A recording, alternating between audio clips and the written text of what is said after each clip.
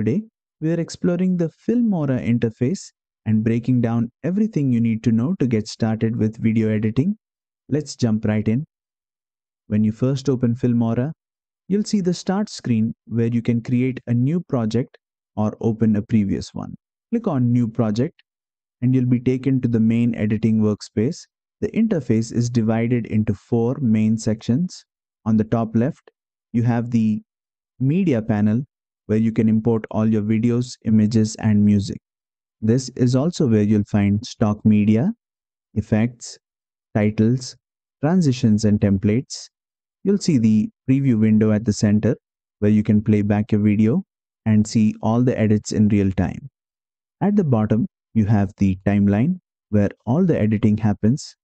This is where you drag and arrange clips, add effects, and adjust audio.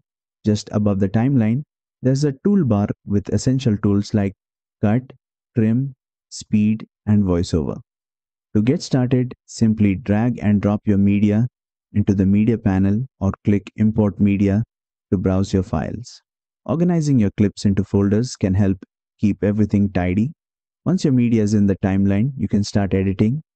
Use the scissors tool to cut unwanted parts, drag background music to the audio track, add animated text from the titles tab, or apply smooth transitions between clips to make your edits look seamless.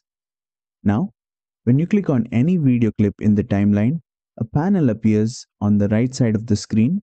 This panel contains different editing properties that allow you to adjust your video. Here, you can change the position, scale, and rotation of your clip. After making all the adjustments, hit play in the preview window to check your work. And that's it. Now you understand the Filmora interface and are ready to start editing like a pro. If this tutorial helped, don't forget to like, share, and subscribe for more quick Filmora tips.